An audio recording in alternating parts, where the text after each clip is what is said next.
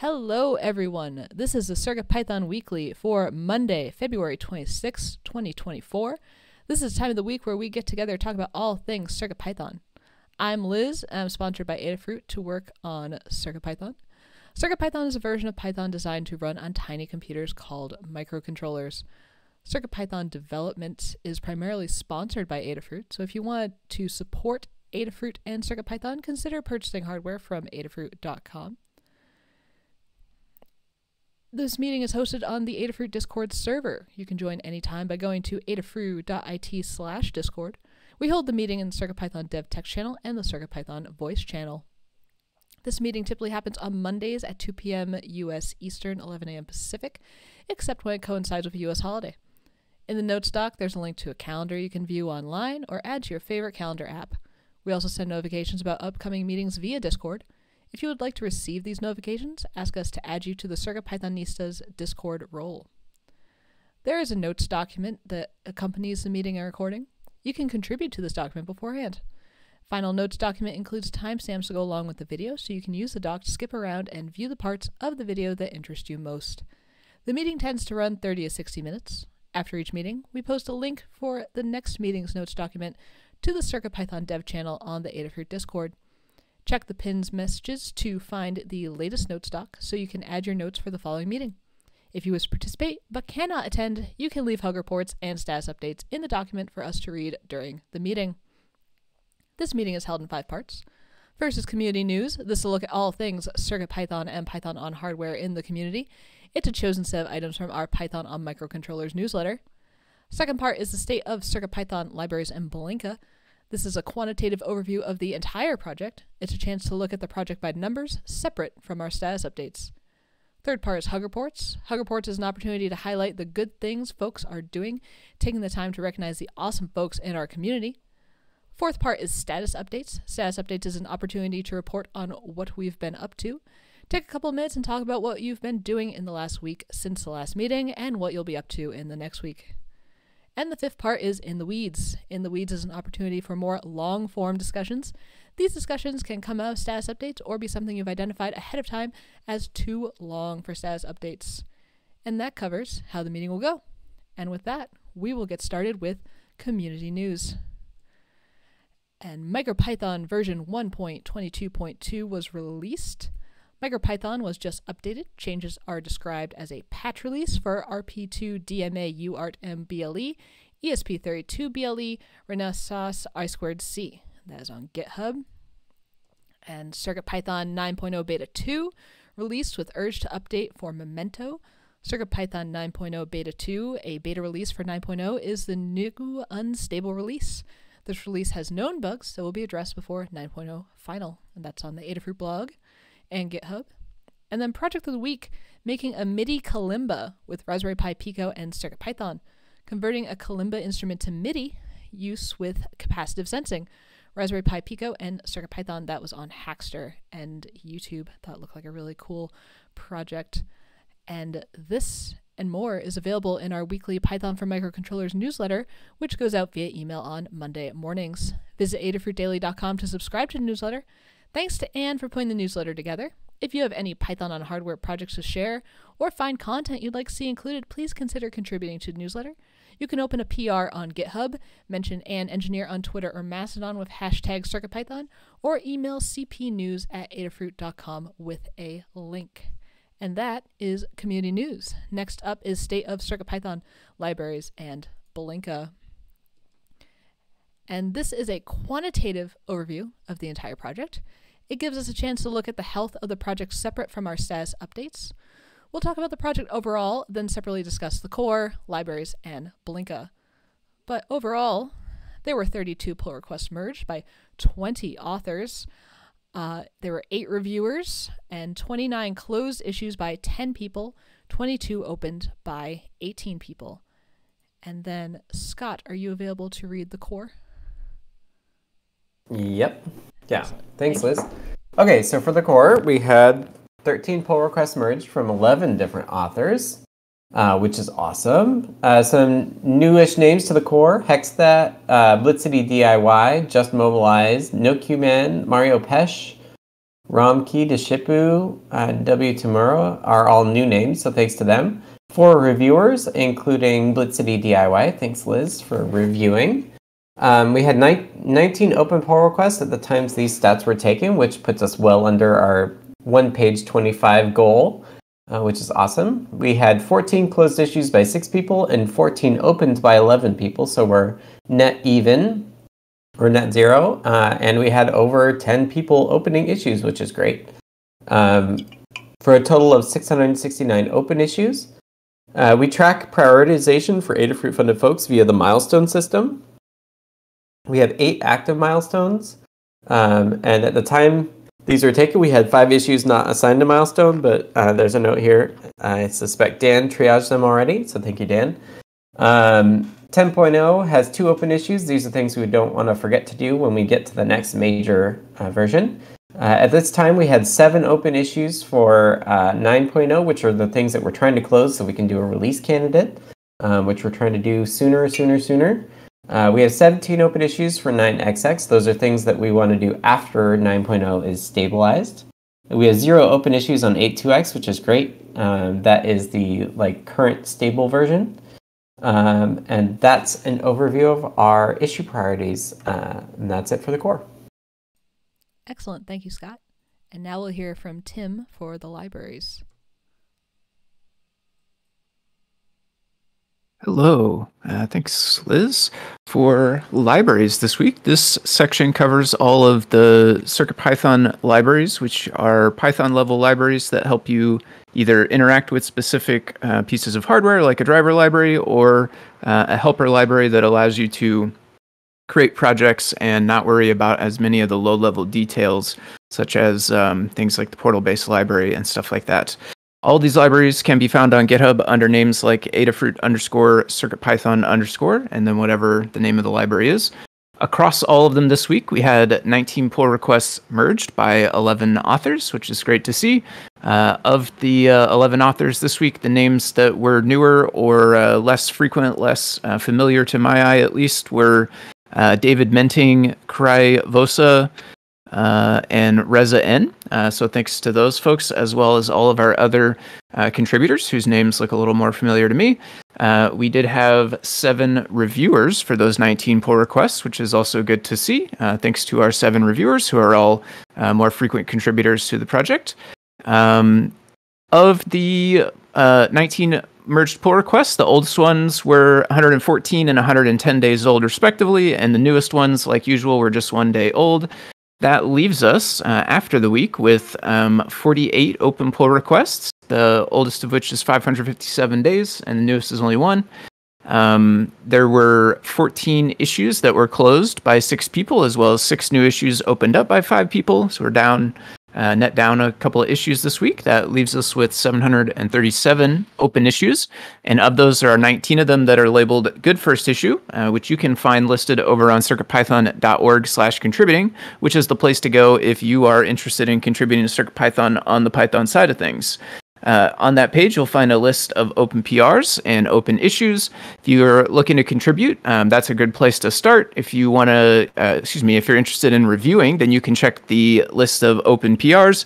Take a look at the code. If you've got the hardware, you can try it out. Otherwise, just look for syntax, spelling, comments, all of that kind of stuff, and leave a comment over on GitHub letting us know that you looked at it. Once you're comfortable with that, and you've done that for a few libraries, we can also get you leveled up to the review team so you can leave official reviews, although comments are just perfect as well. If you are interested in contributing on the coding side of things or documentation, you can take a look at the open issues over on circuitpython.org. You can sort by label, which is how you're going to be able to find those good first issues if those are the ones you're looking for. There's also bug and enhancement labels if you're looking for some more complex things to get started on. We do have guides for contributing to CircuitPython with Git and GitHub, and if you need help with any of that sort of stuff, we're also, there's loads of folks on the Discord who are always around and willing to help out. So if you want to get started with contributing, but you're having trouble or you don't know where to start or you need help, feel free always to come and join us on the Discord, ask for help there.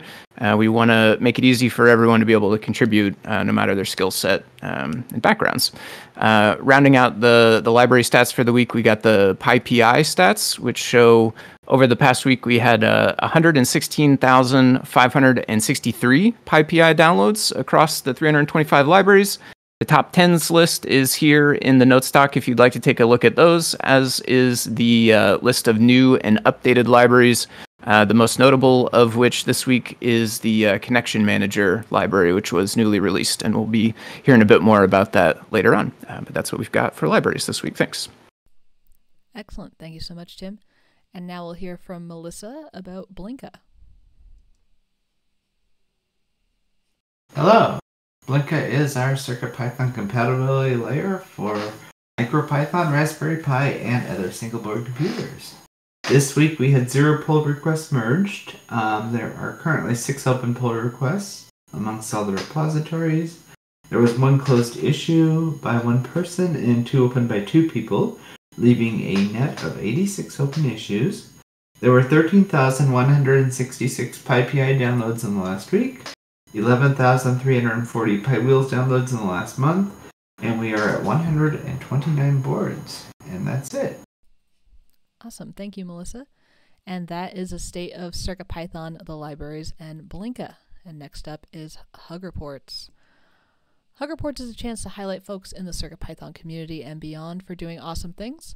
I'll start, and then we'll go down the list alphabetically to give everyone a chance to participate.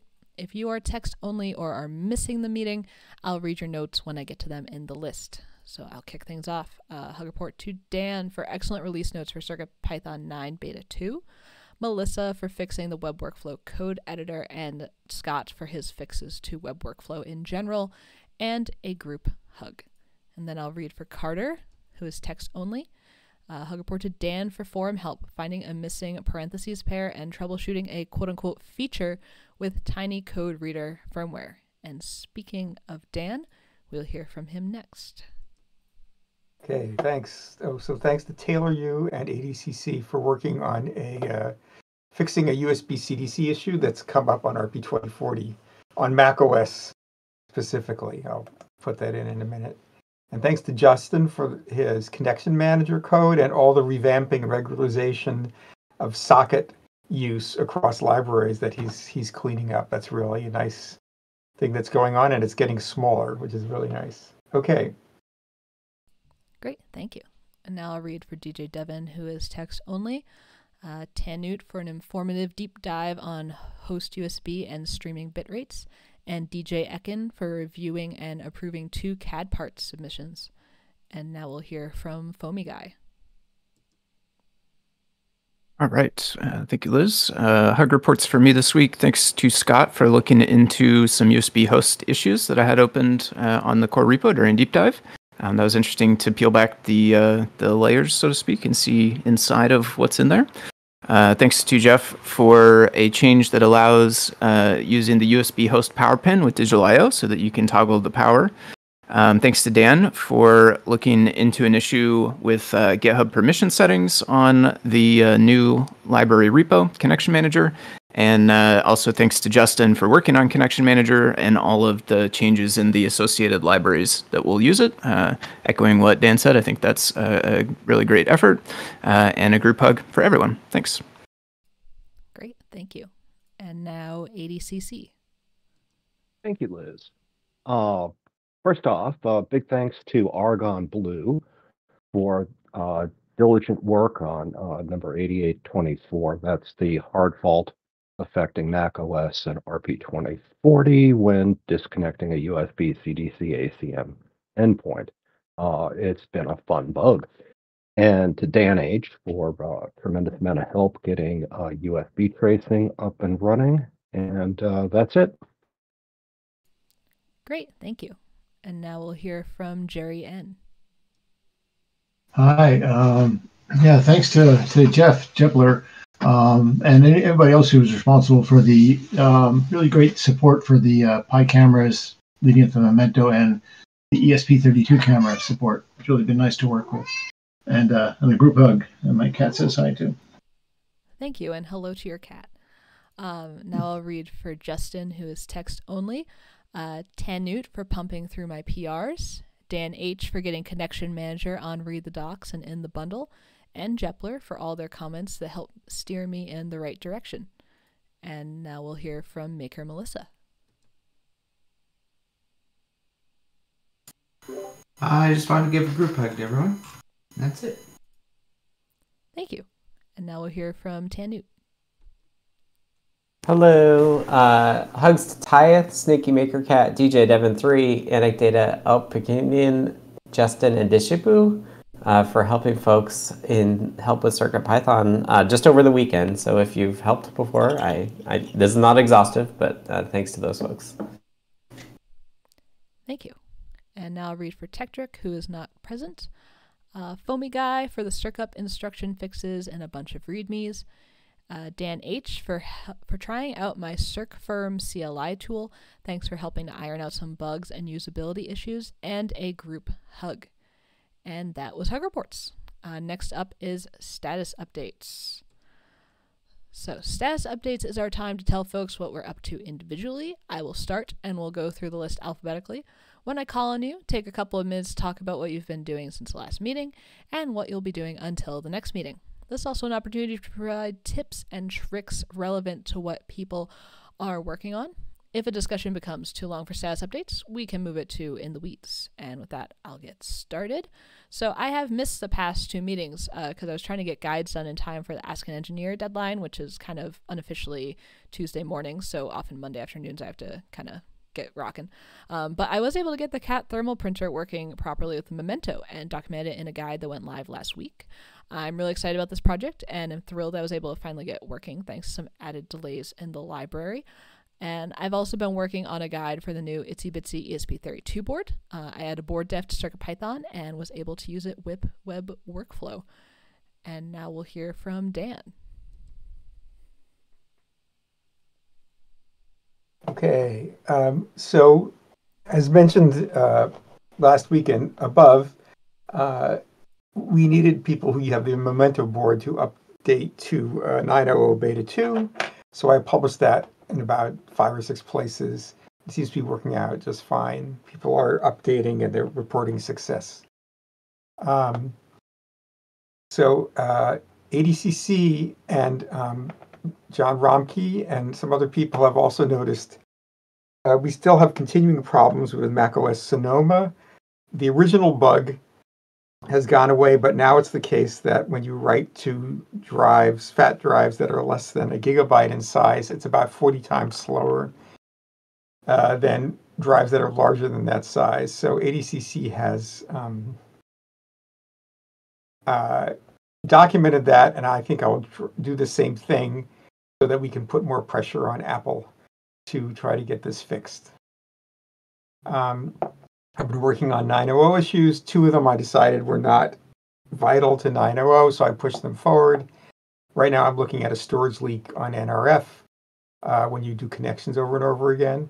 And I'd also like to test a bunch of Circuit Playground Express projects or other projects on small boards to see if they're more prone to memory errors because we no longer have the long-lived storage, which tended to make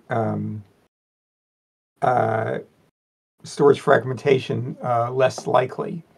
So I was going to try some Learn Guide projects and use CPX, but if anybody's interested in this, it would be great for somebody to do. It's just a matter of getting stuff out of the Learn Guides and trying to run the code, or even just try to see if the code imports.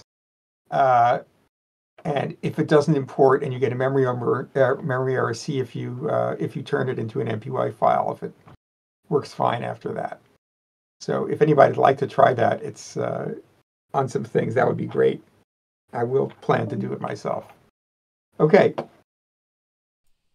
Great. Thanks, Dan. And now I'll read for DJ Devon, who is text only. Received my ST7796S Featherwing and QT Py BFF adapter PCBs. Went on show and tell with them. To my knowledge, there isn't a 480 by 320 TFT BFF like the TFT Featherwing. So I made one and it works great.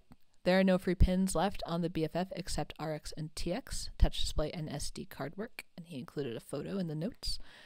Submit a 2.5mm matrix panel model to Adafruit CAD parts repository, and currently working on a model for the 5mm pitch matrix panel. Making models available to the public is important for those who want to design their own brackets, stands, or enclosures. And now we'll hear from Foamy Guy. All right, thank you. Last week, I submitted a PR for initial support of an overlay feature in the PyCamera library, as well as a couple examples that utilize it on the Memento device. That was submitted and merged last week. This week, I have made a few more enhancements to that library. I submitted new PRs, one for supporting what I'm calling sticker overlays. So like the original overlays were full size and they were like a frame around the entire photo. The new overlays now work better, or can work at all, I should say, with smaller images that are just like small and not the full size of the photo.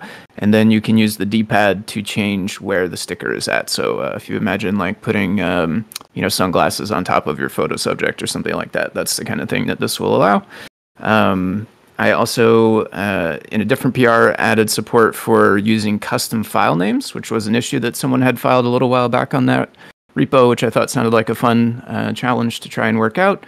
And the first example that I submitted with that is using Adafruit NTP library, as well as the internal RTC example in that NTP repo, in order to save your photos with actual timestamps in the file names, like some cameras and phones do. I thought that was pretty cool.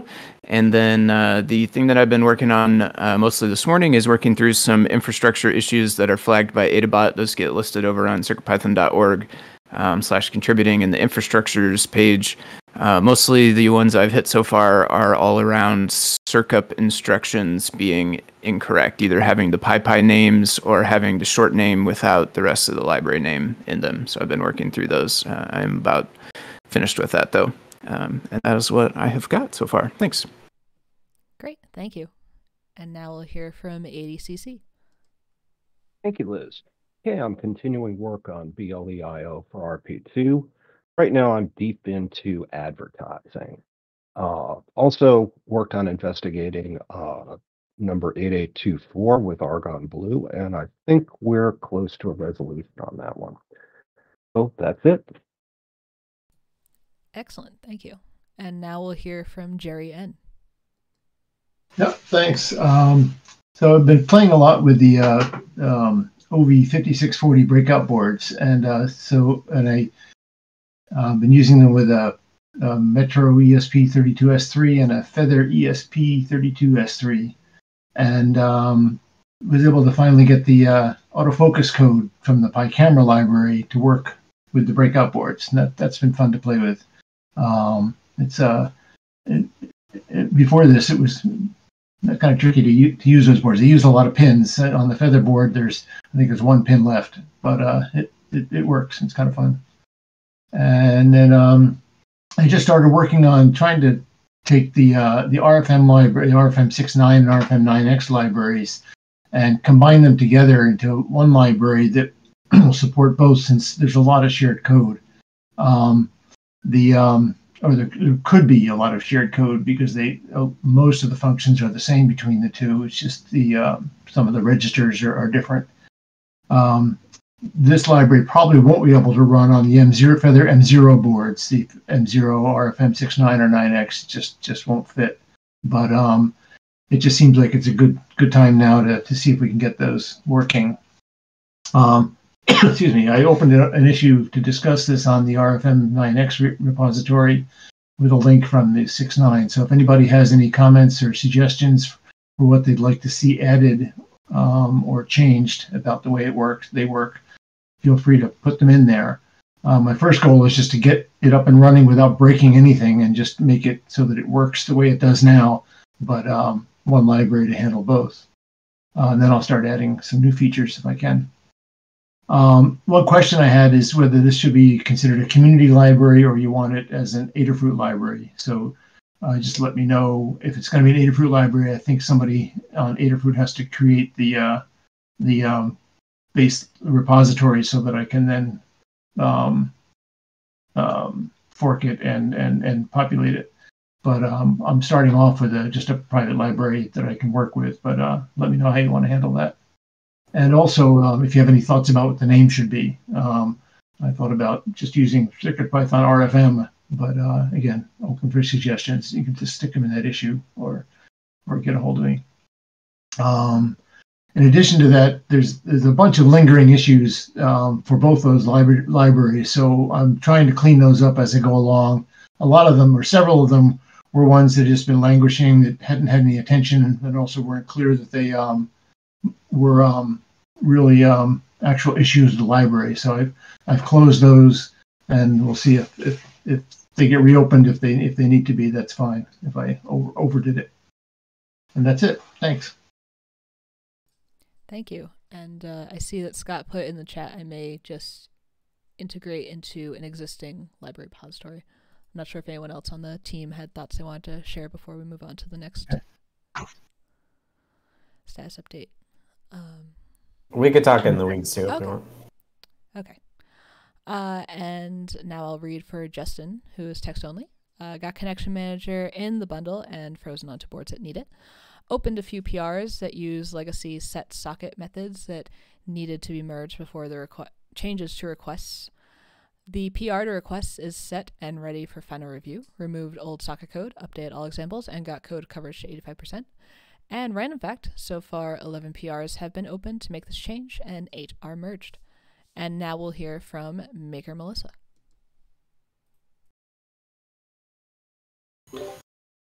Hello. I fixed an issue with the CircuitPython code editor where it was refusing to connect via web workflow. I worked on writing a memento guide with web workflow, but I ran into a bug where the SD cards couldn't be accessed remotely. I filed a bug for that. For the time being, I'm working on GitHub issues, and then I'll switch back to working on PyEyes unless the issue gets fixed, then I can finish up the guide. And that's where I'm at. All right, thank you. And now we'll hear. Hello. We're doing roof repair at the house, so that's taking some of my brain space.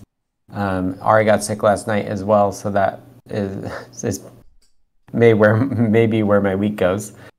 Last week I fixed SSL socket binding. I also fixed a PWM out crash on SAMD and standardized PWM related classes to using the finalizer only. The crash, as we saw in deep dives, not last week but the week before, was caused by using bulk reset along with finalizer stuff, and those not working together well. So I standardized across all the ports on just doing finalizer stuff.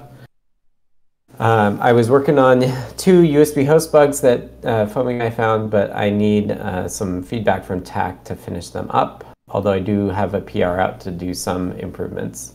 And then I'm going to circle back on the 9.0 bugs and see what we can do to get those cleaned up and fixed so that we can get 9.0 into release candidate. All right, thank you. And now I'll read for Tektrick, who is not present. And the past week, released my new CircFirm CLI tool, which aims to allow updating CircuitPython firmware for boards from the terminal. It was inspired by CircUp and also an issue where many boards had to be updated for the PyCon sprints. And then this week, continue to improve CircFirm, prepare my other tool, CircLink, auto-syncing pushing code from local directory to board for updates including cross-platform usage. I'd love to make some small tweaks to how Adabot calculates library downloads. PyStats is a library that removes a dependence on performing BigQuery updates manually. And forever busy with grad school, but please don't hesitate to ping me in Discord regarding issues I can help with. I likely will not see them otherwise. And that was status updates. And next up is In the Weeds. In the Weeds is an opportunity for long-form discussions that either come out of status updates or that folks have identified ahead of time. If you have any In the Weeds topics, please make sure they get added while we're discussing other things, so we're not waiting around to see if anyone has topics. And with that, we had the topic from Jerry N. about the RFM module libraries that came up in status updates. So I'm not sure if folks on the team wanted to talk about what they wanted to do for the naming. Yeah, so this goes back to Jerry's thing. I think I've always pushed us to have separate repos, but I think in this case it makes a lot of sense to combine them. I would kind of like, I'd rather not lose the history of the current repos. So what I'm imagining is that like whichever repo came first probably has more history, and the other one was based on probably. So I would basically make a pull request to the repo that you think should live longer, where we kind of update it there, update it in place rather than starting a new one. I guess that has a problem if we change the package name, but Yeah, I was thinking that since this new library is not going to run on M0s, we're either going to have to tell people to use an old version with a different name. So right. I thought it was okay to make a new library. I mean, I don't want to have to maintain 3 libraries then, though, right? No, but I think we could archive. We could just deprecate the old ones and just say these are only for use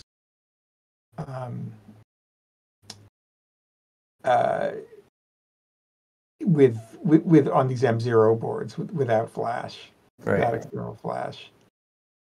I mean, I think it would be good to start from scratch. I mean, or, obviously you're not going to start completely from scratch, but yeah, I think it would be confusing to use one of the existing names because they are specific to the RFM 6.9 or 9X. Yeah, and they really are different radio modules. So I think using one or the other would be very confusing to people who have the boards. Well, isn't that an argument for not having a shared one then? Well, if I think the shared one, it would be the RFM is combined. We could really go either way. There's not.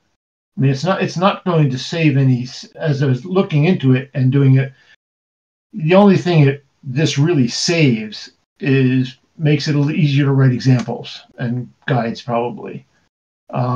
But maybe there isn't a real. Well, I mean, what I found in the past is that when I make a change to one and improvement of something, I end up usually doing the same thing to the others. Mm-hmm. But that was when we were installing, features that really were common, adding things like the reliable datagram mode and stuff like that. Going forward, I think Dan has thought it'd be nice to add some async I/O support and things like that, which again would probably be common to both. But it's probably not a big deal to maintain.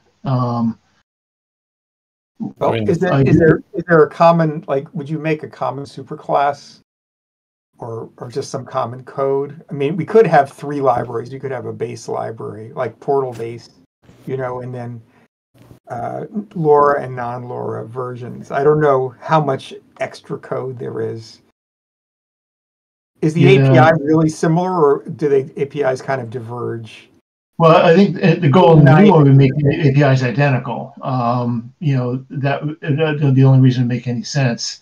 The real difference is,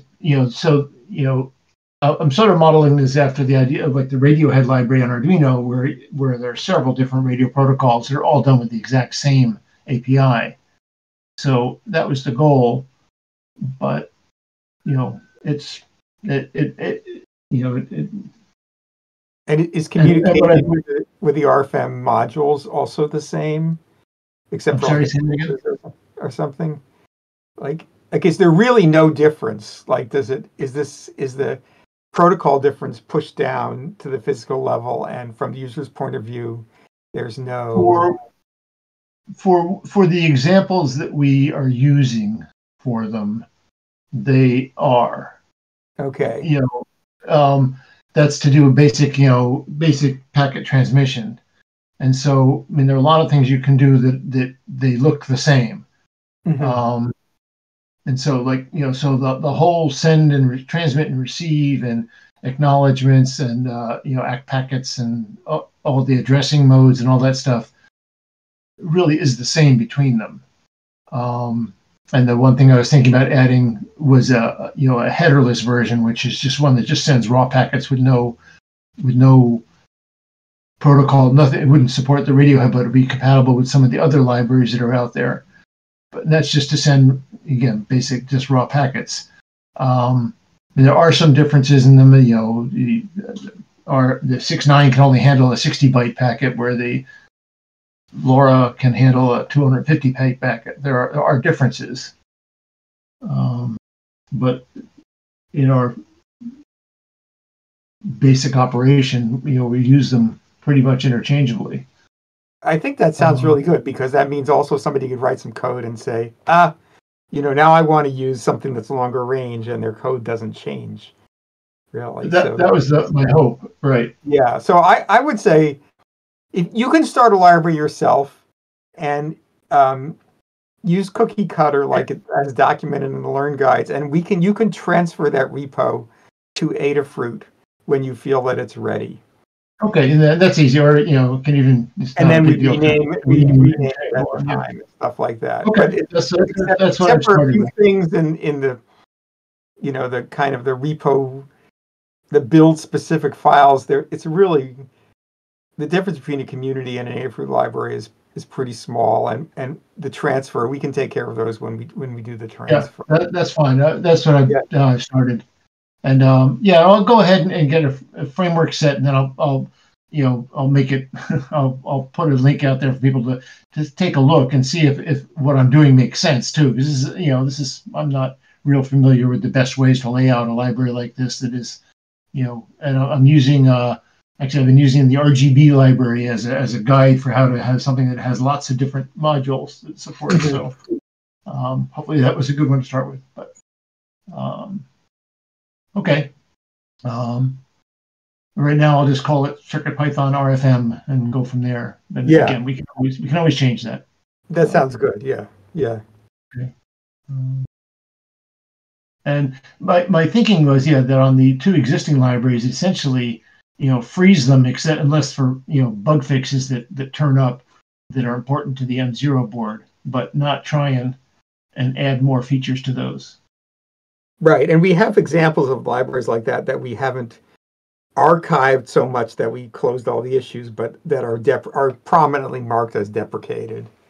So that's good. And then there's a process of rewriting a lot of the guides, maybe. So that's a whole other story. So that's my goal too, is to come up with common examples that can be just ported from one to the other. Yeah, because I think there are a lot of users. I'm hoping, I think people would tend to do that because they really, functionally they are very, very similar. But okay, that's my viewpoint, and I think if you start with that, then it'll quickly. If there's something where it seems like, they really should be different, it'll be obvious to you. But so far the answer is no. It seems like. Yeah. Okay. Well, again, as people see it, feel free to to poke at it and tell change the direction. That's fine. Sure. Right, thanks. Okay. All right. Thanks, folks. And that is it for In the Weeds. So with that, I'm going to wrap things up. This has been CircuitPython Weekly for Monday, February 26, 2024. Thank you to everyone who participated. If you want to support Adafruit and CircuitPython and those of us that work on CircuitPython, consider purchasing from the Adafruit shop at adafruit.com. The video of this meeting will be released on YouTube at youtube.com/Adafruit, and the podcast will be available on major podcast services. It will also be featured in the Python for Microcontrollers newsletter. Visit adafruitdaily.com to subscribe. The next meeting will be held next Monday, as usual, at 2 p.m. Eastern, 11 a.m. Pacific. This meeting is held on the Adafruit Discord, which you can join by going to adafruit.it/Discord. To be notified about the meeting and any changes to the time or day, you can ask to be added to the CircuitPythonistas role on Discord. And we hope to see you all next week. Thanks, everyone.